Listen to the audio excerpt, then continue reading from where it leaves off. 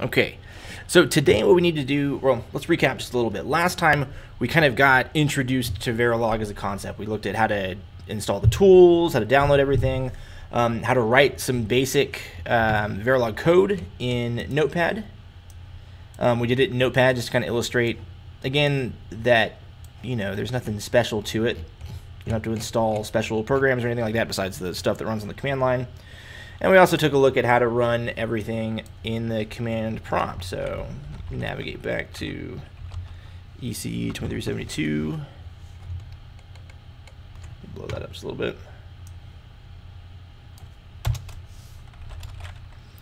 Right, and then, you know, do stuff like Verilog, option O, circuit.vvp, circuit_tb.v. You know, how to run this stuff in Verilog. Are there any questions about the stuff that we talked about last time?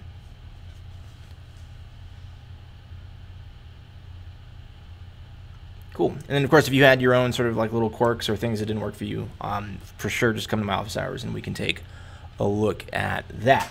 So what we want to do today is, first off, get out of this universe, right? There's a sort of a better way to live our lives, and that is by using a more advanced editor. There are a number of them out there. There are some really popular ones, like, in fact, let me pull up some stuff.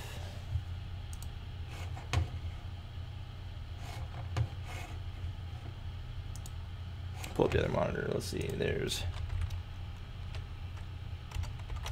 Atom is an extremely popular one that you can use, especially if you're a CS major. A lot of tech startups like to use Atom.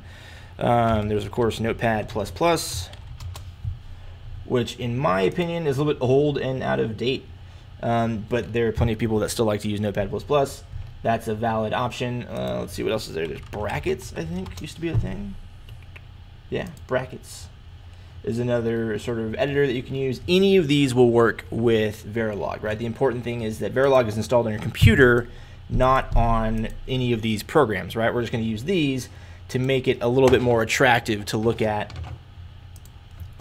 than just looking at the blank black and white on Notepad. Of course, also there's VS Code, which is what I prefer. I used Atom for a long time. I like Visual Studio Code better because a lot of the basic stuff just kind of comes default out of the box, right? Atom makes you start from scratch and you add packages to it to sort of craft your own IDE. And I didn't want to deal with that. Visual Studio Code does a lot of that stuff out of the box for you. A lot of the basic stuff like providing a PowerShell and stuff like that. I just like it a lot, so I use Visual Studio Code.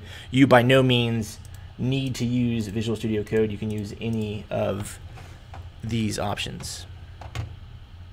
Any questions about that? Okay, so in keeping with that, let's use Visual Studio Code, because that's what I'm going to use. So here's VS Code. Mine might look different from yours because I've done some customizations to my own installation of Visual Studio Code, so I've got a different like color theme and stuff like that.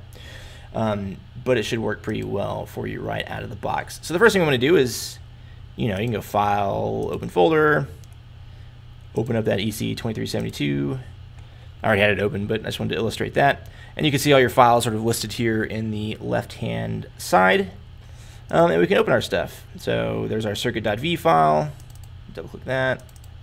Ooh, by the way, this is what our output of our simulation looks like. It's not very human readable, but it works for the simulator. Then, of course, we've got our test bench. And we've got all our code here. Does some basic stuff right out of the box, like provide line numbers and stuff like that. A big thing that Visual Studio Code does is that it provides a terminal. So I think if I come up here and say, hey, what, new terminal? Yeah, it'll pop open an instance of PowerShell right here in the bottom.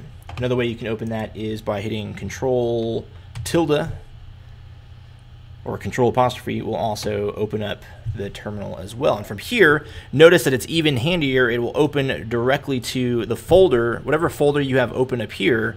When you open the terminal, it will pop open the PowerShell right there. So I can start immediately and start doing, you know, Verilog option O, circuit.vvp, circuit underscore tb dot v, right? Do all the stuff. I can open GTK wave from right here inside Visual Studio Code, so we can visualize our signal. Remember, this is just the waveform that we had last time. So for that reason, I really prefer to use Visual Studio Code because a lot of these cool tools work right out of the box. You can customize Atom to do all these things, but you got to do the legwork yourself. The only thing we are missing is you'll notice that there isn't any of that sort of handy syntax highlighting that you've kind of gotten used to, that makes your code a little bit more readable and easy to work with. To do that, we need to install a package. And the package here, I'm just going to go to the sort of extensions menu. I guess Atom calls them packages. In VS Code, they call them extensions. And I'm just going to type in Verilog. Let's see. One of the ways that you can sort of vet your packages. So there's a bunch of Verilog packages here, right? So the question is like, well, when do you use? A good rule of thumb is if one has just like a ton of downloads, you should use that one. So for example, this first one that came up first has 8,673 installs, whereas the next one here has almost 150,000 installations. So you can see the next one here has 14,000. This one only has 800, 6,000. So if you're not sure what to do, or you don't know specifically exactly which extension you're looking for, you just want something that does the job, again, the best rule of thumb is always whichever one has like vastly more installs than the other, because that's a sort of a way of knowing that the community has vetted this tool and likes it, and a lot of people download it. So we're going to use this one, this Verilog-hdl/system Verilog/bluespec system Verilog. That's a mouthful, but we're just going to hit install, and that's all we have to do. It'll take a moment to sort of process that. And then now if we go back to our Verilog files, hey, look at that. All of our stuff is highlighted and is good to go. So now it looks a little bit more like readable code like we'd be used to seeing. So that's all we need to do to get up and running with Visual Studio Code. Again, notice all I did was install a package, because I get a lot of emails that say, well, I installed Verilog on Visual Studio Code. No, you didn't. All we did was install a package that made the colors pretty, right? We did the work of installing Verilog on our computers in last class, right? That's why we're still able to run it from the command line. We're still able to access our code in Notepad and stuff like that. So there we go. Any questions about getting Visual Studio Code or getting the packages with the syntax highlighting fired up? Does the package come with the arrow squigglies? Just the error squigglies? Yeah, like you get a semicolon or like it highlights it, says that you messed up somewhere. You guys are so spoiled, man. Let's see. So I took a semicolon out. No error squigglies. I mean, that's a tough thing. I mean, and there might be a package that does like, I mean, you might dig through here and find one that does syntax linting, as they call it. But no, right out of the box, it doesn't do that.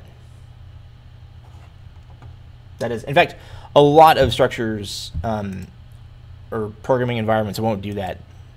Again, the stuff that you're used to in Visual Studio in your CS classes, working in VS 2019, writing C++ code, that stuff is not the norm. It's like training wheels that they put on for you guys.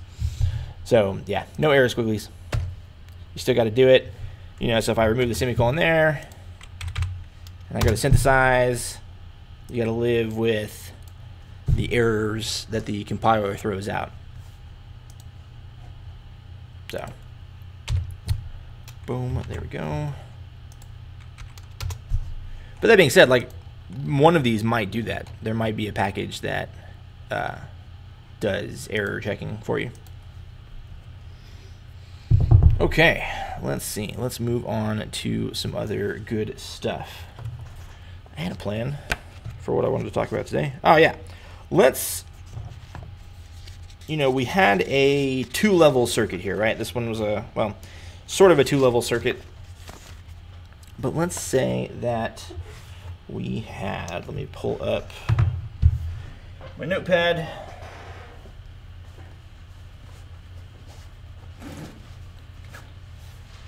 Find my stylus.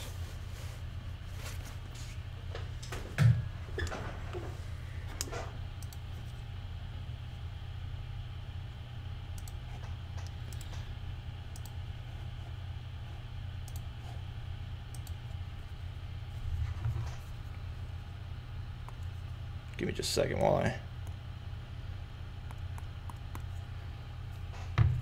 plug this guy in.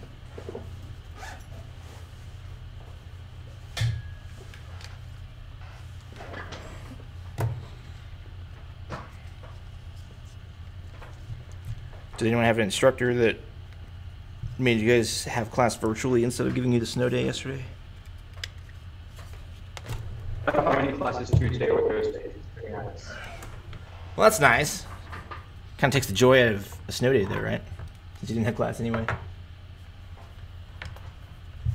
Takes the magic out. Where I am, it's probably a snow day as much as everything's frozen over in a solid layer of ice day. It's a solid layer of ice day. Yeah, you're right. That's a better way to put it. Okay.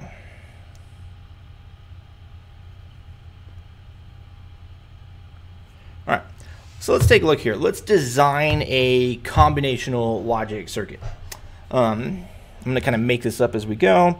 But let's say it's a circuit of 3 variables. Let's make them, A, B, and C. And let's just make our output Y.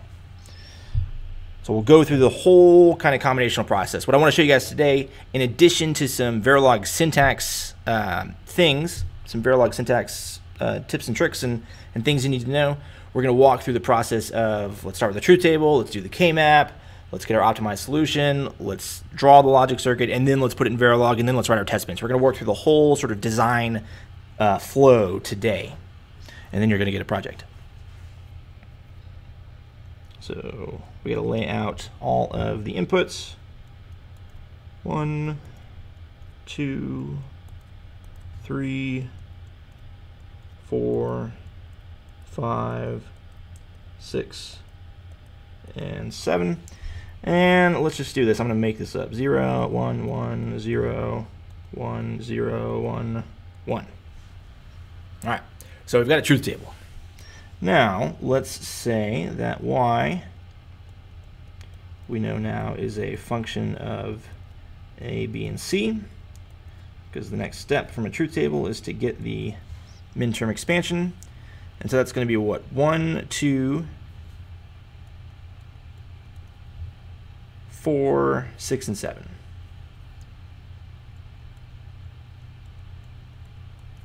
One, 2, 4, 6, and 7. Gonna full screen that for you guys. Okay. Next up, let's go ahead and lay down our K-map. 1, 2.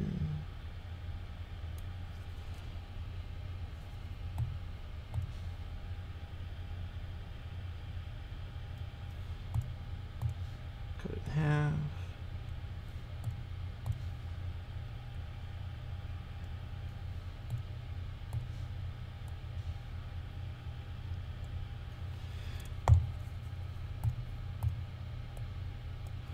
So we're doing a 3 variable map.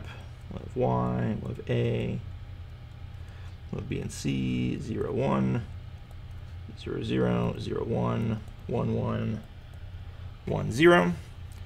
And then let's say we have 1, 2, 4, 6, and 7. Look at that. It's not going to be a very clean map. Okay.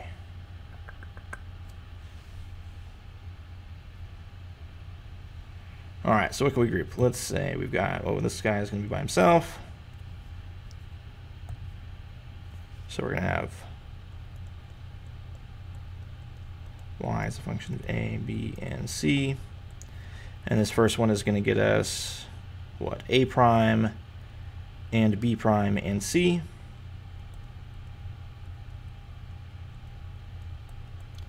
Or,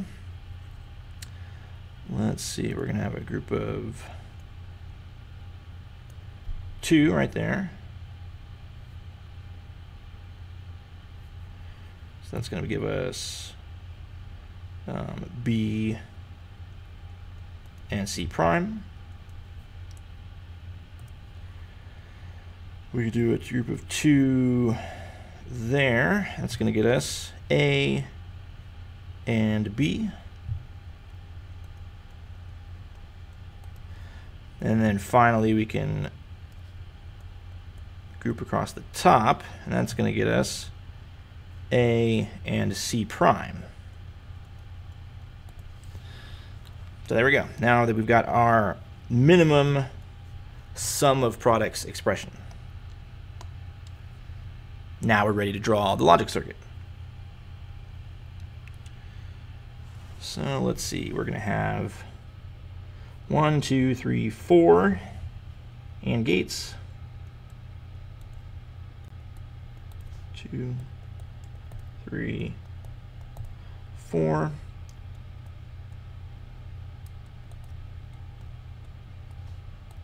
Tied to an OR gate.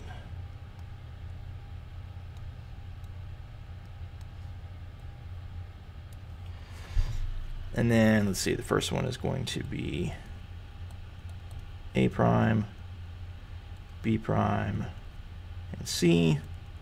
Second one is going to be B and C prime. Next one is going to be A and B. And the last one is going to be A and C prime. All right. So there we go. This is the combinational logic design process that we've been talking about since like the second week of class. Are there any questions about how we derived? Oh, I just realized you guys couldn't see the logic circuit that I was drawing. So there we go. 4 AND gates: A prime, B prime, C. An AND gate for A, B, and C prime. An AND gate for A and B. And an AND gate for A and C prime, and they're all tied to the OR gate, which has the output to Y.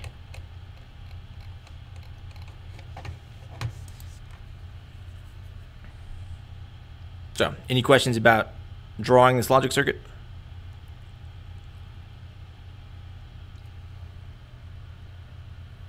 All right.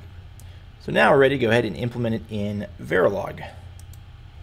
So we'll go ahead and get us out of OneNote. Let me take it over here. Let's just go ahead and create a new circuit.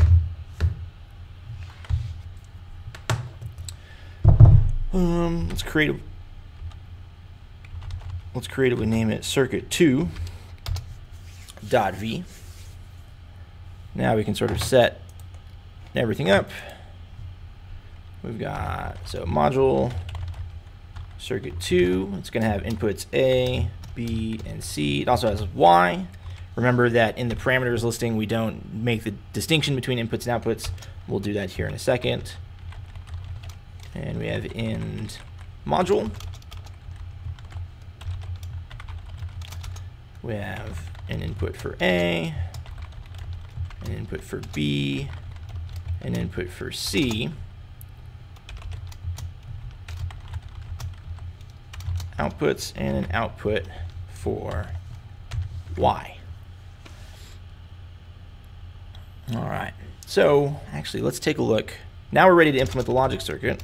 Logic circuit implementation.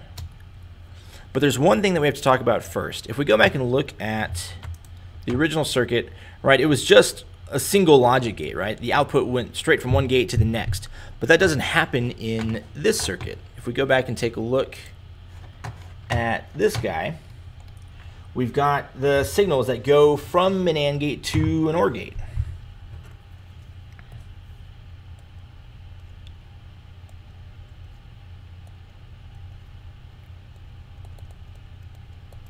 Right, we have these wires that connect the AND gates to the OR gates. So what we need to do is have those represented in our Verilog code. So we need to create these wires as their own objects and give them names. So we'll just call these guys wire 0, wire 1, wire 2, and wire 3. And we need to implement those in Verilog. So what we're going to do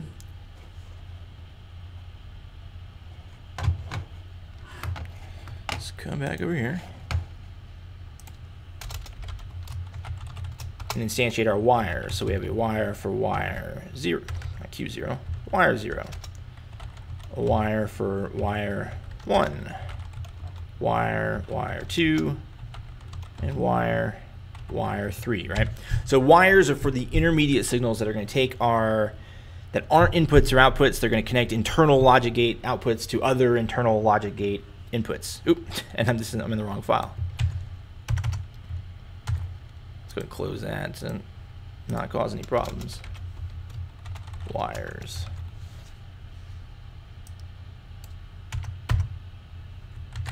So now we're ready to implement our logic. So we've got our inputs, A, B, and C. We've got our outputs, Y. And we know from having drawn, you always got to draw your logic circuit first, that we have our wires. Now actually, let's just keep doing it this way.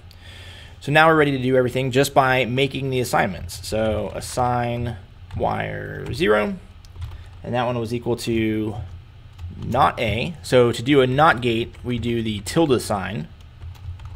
So and not B and C. And assign wire 1 is equal to B and not C. Assign wire 2 is equal to A and B. And assign wire 3 is equal to A and not C.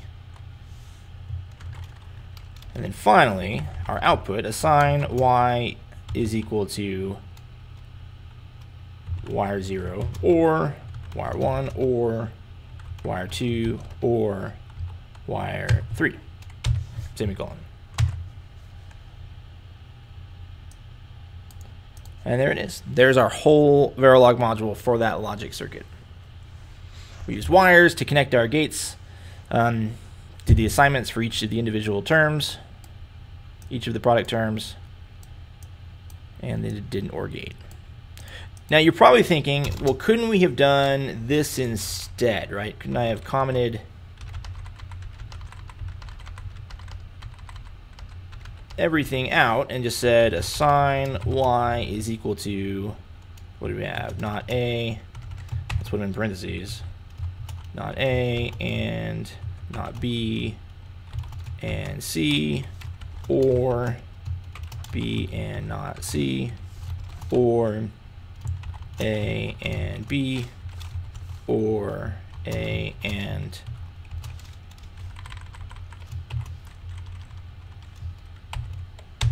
not C, just like that.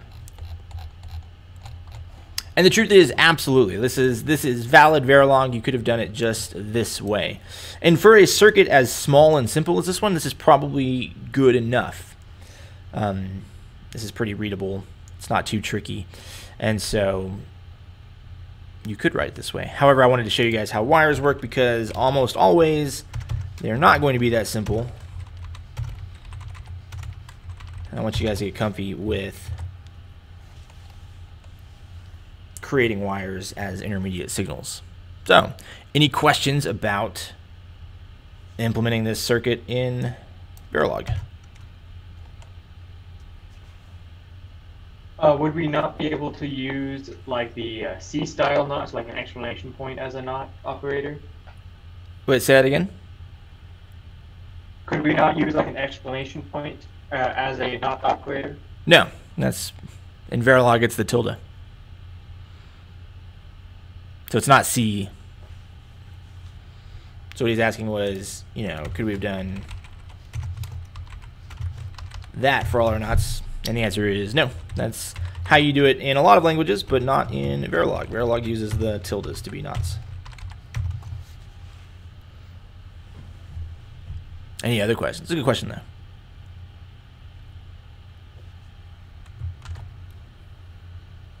All right, now let's go ahead and write our test bench. So I'm going to create circuit 2_tb.v, And we need to set up our basic stuff, our time scale, 1 nanosecond / 1 nanosecond, our include for circuit 2.v, and our module, circuit 2 underscore TB, in module. We got our inputs, we got our outputs. Remember, we use regs for our inputs, reg A, reg B, reg C, and we use wires to carry our outputs, so wire Y, then our unit under test, so our module circuit 2, UT, then A, B, C, and Y, and then finally the test. Simulation, initial, begin, and end. And let's put our boilerplate stuff. Remember, we want to create a waveform file, so we'll say dump file, circuit 2.vcd, our dump vars 0, circuit 2 underscore TB, and then down here at the bottom we'll put our finish statement.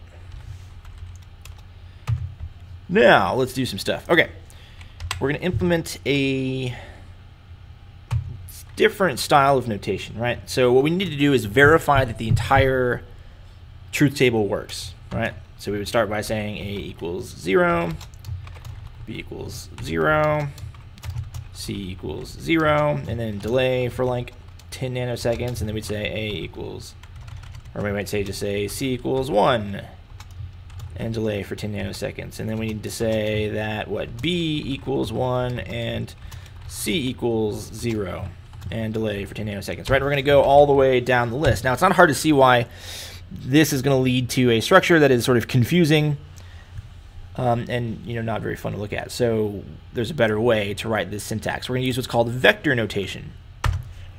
We're going to say in curly braces do have a place in Verilog, and we're going to put inside A, B, and C. What this does is it says, let's take all of these signals. In this case, these are 3 1-bit signals, and it says, well, we're going to treat them as one 3-bit signal. So I'm going to say 3, a single quote, B for binary, 0, 0, 0, semicolon. And because I'm lazy, I also tend to like to do the delay on the same line with another semicolon. So just to recap that, we're doing vector notation, so we're combining all of these into one single signal, right? A bus would be another way to look at it.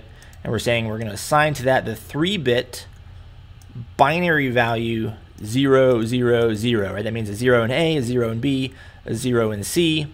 And then for the sake of readability, I just put out to the side, then delay for 10 nanoseconds.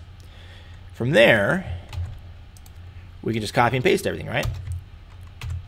So that'd be 1, 2, 3, 4, 5, 6, 7. So 1, 2, 3, 4, 5. Whoa, what am I doing? 5, 6, and 7. So now we're cycling through the truth table and we're testing every single outcome. So, any questions about how we just dumped all of that stuff in? Or any questions about the vector notation? You guys are awfully quiet today.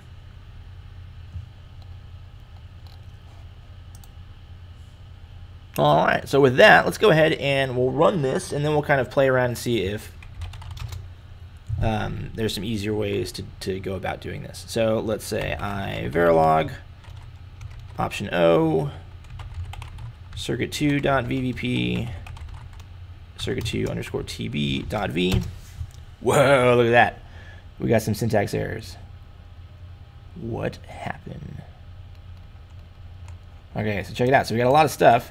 So a debugging tip is always go when you get a huge dump of errors, right? This is going to be true for any, also like that it sort of sassily says, I give up at the end. For any time you're programming debugging in any programming language, when you get a huge dump of errors, always just go to the very first one and just focus on fixing the first one first, because that actually might fix everything else. And in fact, I think that's going to be the case, because at line 18, I misspelled initial. So we'll hit save.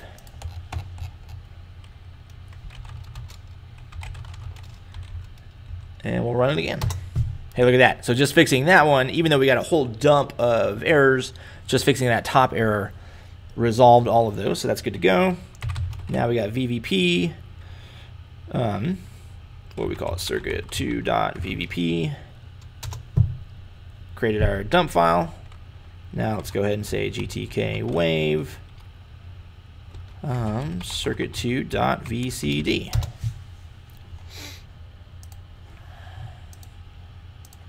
We'll go ahead and grab all of our signals. All right, and I'm going to go ahead and grab one node. I'm going to bring it in here because we want to compare our truth table to what we got in the waveform. Okay. So let's see. So it seems like it's working, right? We didn't get any errors. There were no red lines, right? When you screw stuff up, you're going to see like red lines and blue lines and all kinds of weird stuff. Everything is green, which is often means you didn't screw anything up. Your logic might be wrong. Your truth table might be wrong, but all is well. So what we expect is we're just going to go. We did every 10 nanoseconds we click through. So we can kind of click through each of these and see that it lines up, right? So we're in midterm 1. Y should be equal to 0. It is equal to 0. It's good. Then we go to the next one. In 1, y should be equal to 1. It is equal to 1. That's good. Then we go to the next one. Y should be equal to 1 again. It is equal to 1. All is well. On the next one, 3, y should be equal to 0. It is. So that's good. Then we go to the next one. Y should be equal to 1. It is. And then the next one, y should be equal to 0. For 101, 101 gets us 0. Yep, sure does. And then the last two should be 1. And we have 1 and 1. So we just kind of clicked through the waveform diagram, looking at the signals on the left-hand side, and we know that our guy is good to go there. So, any questions about that? Is there a way space goes out so it doesn't look like so clamped together? Say that one more time. Your audio is pretty choppy. Is there a way to space those outputs out so they don't like right on top of each other? Not that I'm aware of. I've really never spent a ton of time like digging into GTK Wave and looking at customizations, but no. Basically, you're saying like, can you just like space them out vertically so they're not quite so deep? Yeah. Yeah, I'm not. You might spend some time messing around and trying to customize this. I mean, there's lots of options here, but I've never done that, so I can't tell you off the top of my head.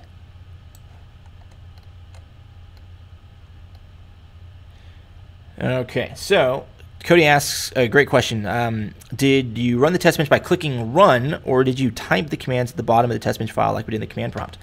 And the answer to that is by typing at the bottom. So there is no run. Oh, so I see run up here. Again, man, you guys are this Visual Studio thing, man. They got you on those training wheels. I'm not even sure what would happen if I hit run or debugging. Yeah, so this is nothing, right? There's nothing up here for us, right? We ran the simulation by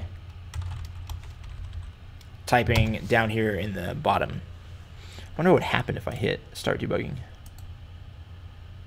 Yeah, he would just say, hey man, I don't even know what to run. Yeah. So yeah, so you got to type everything here.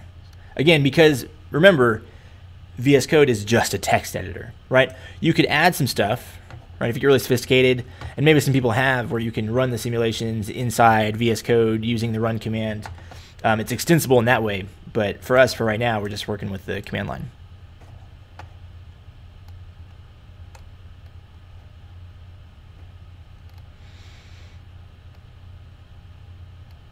Dylan says you could also make a batch file to run each time if you didn't want to input the commands repeatedly. Yes, in fact, that was I need to send that out to everybody. Devin wrote a batch file to do exactly that.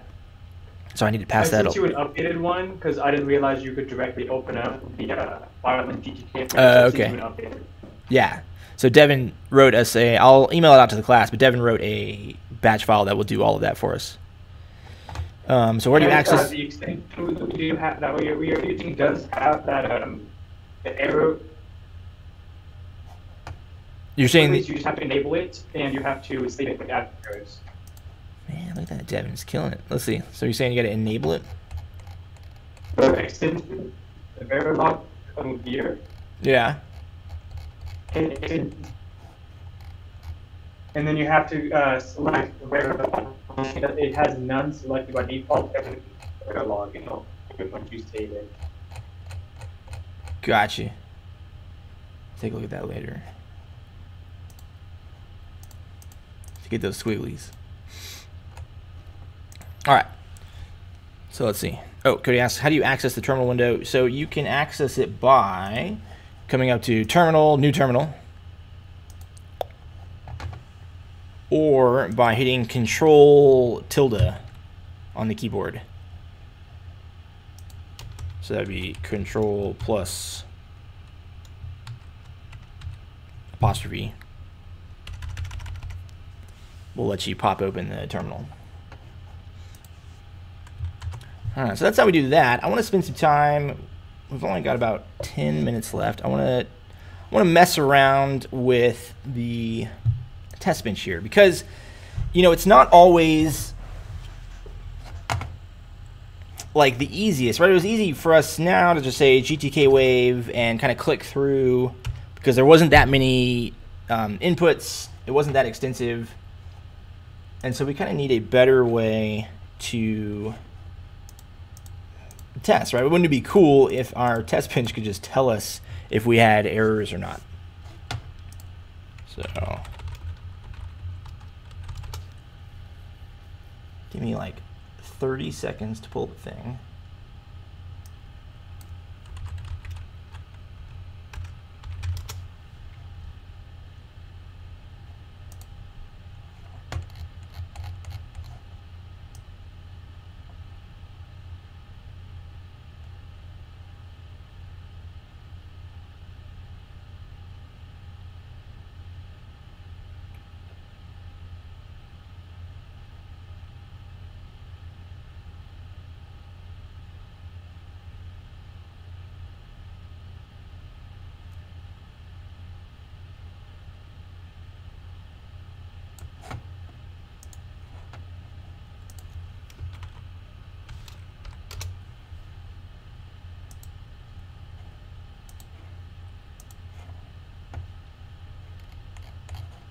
So I'm trying to find some documentation that I should have opened for class but forgot to.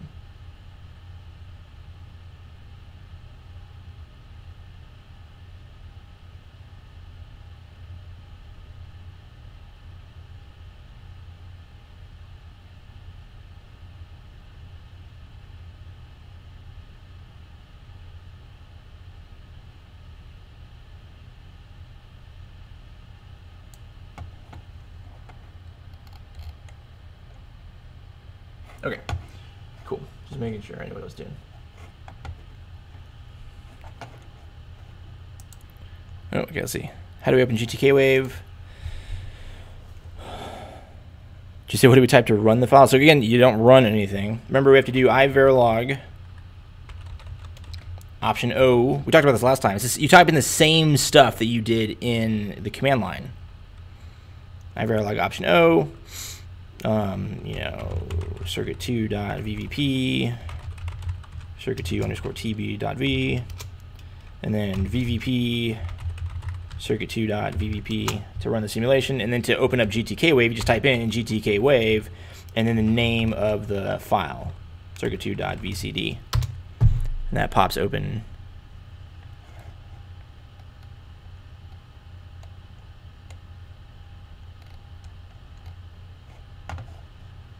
So yeah, it's the exact same stuff that we did in the command prompt on Monday.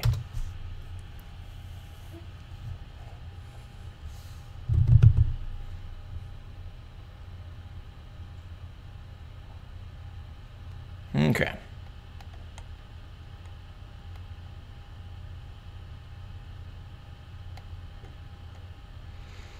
Yeah, it's another thing. So it says for the VCD file, I recommend right-clicking on the file and in File Explorer and setting it to open with gtkWave.exe when double-clicked. So yeah, that's another way to do it pretty easily.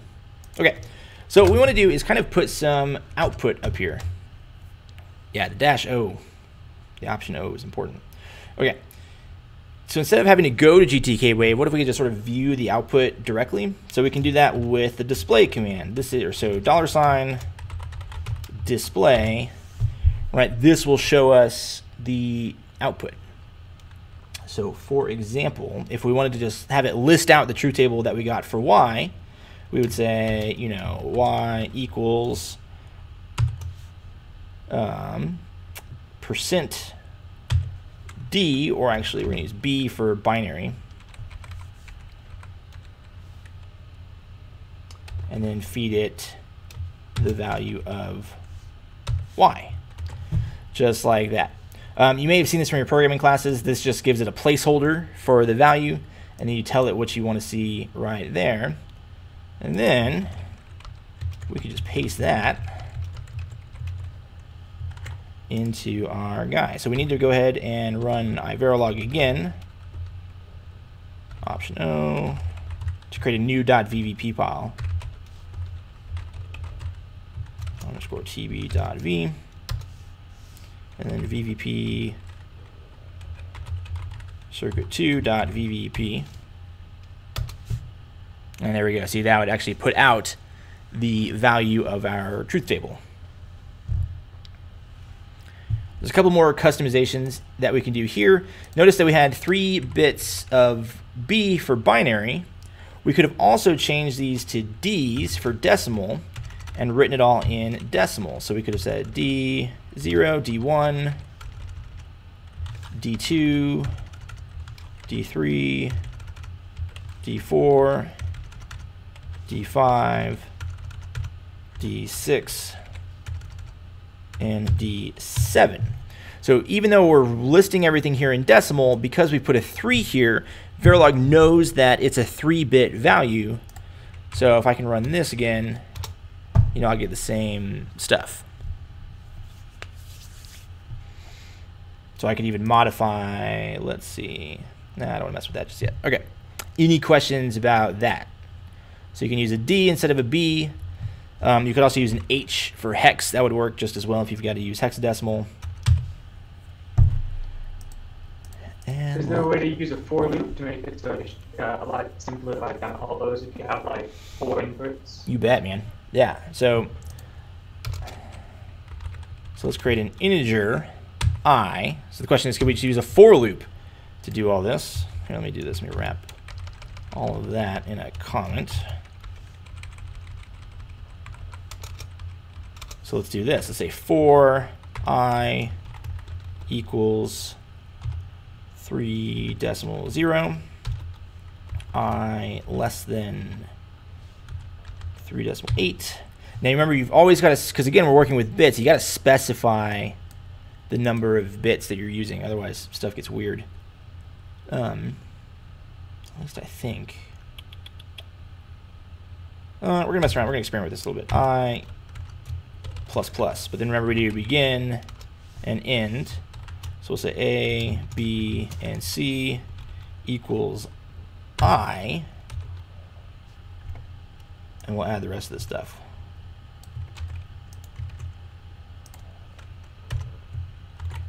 All right, let's take a look and see what that does. I didn't practice this ahead of time, so this might throw an error. So I threw a warning. It says, hey, so an integer has a higher bit value, but it seemed to have worked. Ooh, but it didn't display the stuff. So it didn't run anything. Let's do this. 0 less than 8. There we go. So it didn't like that I had the 3-bit values there. So yeah. So now we've reduced everything to a for loop. Now we're kind of off to the races there.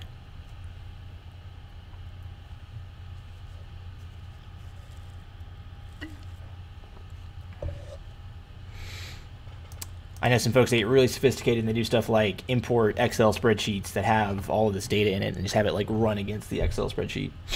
We're not going to get that advanced in this class. All right, let's see. What do we want to do? We only got about 4 minutes left, so yeah. So display, like, let's see. The display line still calls for binary. It doesn't have to, right? I use binary because it's ones or zeros. But seeing as it's only 1 bit, I bet I can get away with calling it decimal as well.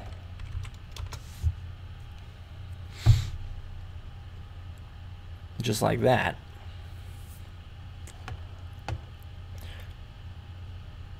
Yeah, so I changed it to modulo D and use it as decimal, but as you can see, we got the same result in either case. If you display that integer GTK wave, it does not like it. What's that? It just shows natural integer value for it, but like the wave is angry. GTK wave gets mad?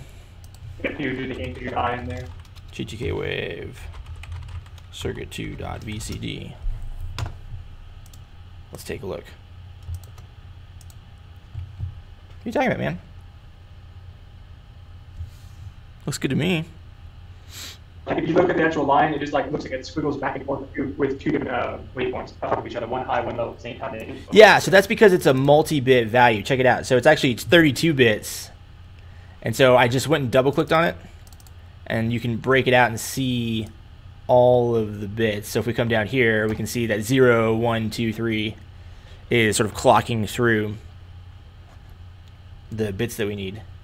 So yeah, when you have a bus, when you have multiple bits wrapped up in one, we're going to talk about this in more detail on Friday.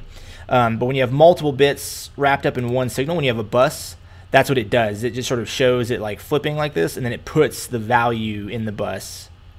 We could also change the data format. So that's given in decimal. We could come here and change it to, let's see, binary, except that's going to be a huge number. We change it to hex, right? So 1, 2, 3, 4, 5, 6, 7. But we could also say, well, we're using all these bits that we don't need. One thing we could do is change it from an integer parameter to a reg, which is a register, and say, well, we're going to make that register 3 bits. So what we'll do there is say reg 2 in brackets 2:0 I, and then now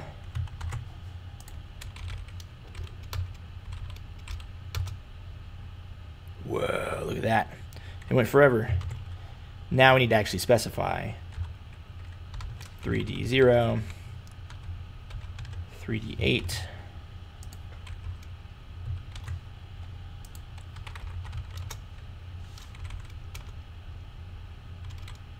It's gonna get mad at me again. What else didn't display? Okay, maybe scratch that, don't use I. Something else weird is happening. Oh.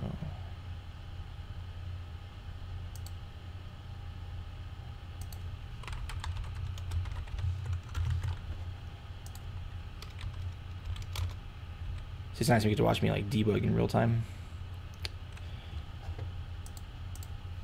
Let's use that. Let's just keep it there for now. We don't mind the extra bits. We can afford them. All right. So, we're out of time. There's one last thing I want to talk to you guys. Well, first off, are there any questions about this? We'll talk about messing with regs and stuff of multiple bit sizes a little bit later, but I need to go back and make sure I'm not just debugging in front of you guys the whole time. So, while I wait and see if there are any questions, I'm going to pull up real fast the project. We will talk in a little bit more detail about what you need to do for that project on Friday, but I wanted to, and I haven't posted it yet because I need to write the test bench for it, but I wanted to go over it with you guys real fast and see if you had any questions. And you can maybe start thinking about it and getting started. So your first project, it'll be due a week from this Friday, called an Intro to Combinational Logic in Verilog. You're going to make a module that does this circuit. Implement a logic circuit which can perform either addition or subtraction on a 2-bit binary number, or on 2-bit binary numbers. There'll be two 2-bit data inputs A and B, as well as one 1-bit control input C. There'll be a 2-bit output Y. In the operation of Y as described below, you don't need to include an output for carry out, and you do not need to account for overflow conditions. So you don't need to carry out, and you don't need to worry about overflow. You just need to make a, you're going to need a couple of components here, right? There's a number of different ways to do it. You could just do it sort of directly using a truth table. You could make the adder and the subtractor and use a multiplexer. There's a number of approaches that'll work to this solution. But the way it's going to work is I'll post this afternoon on Blackboard. Like I said, it'll be due a week from Friday. And I will also give you the test bench that I'll use to grade you. So you make sure you run your module against the test bench to make sure that it's working properly and that it runs and that you get a good grade and all that fun stuff. Are there any questions about sort of this project description? Like I said, I'll post it later this afternoon after I've finished the test bench for it. So the test bench, you'll send it to us to be only straight to .v file, the testing version? Yeah, so you will only submit your .v file.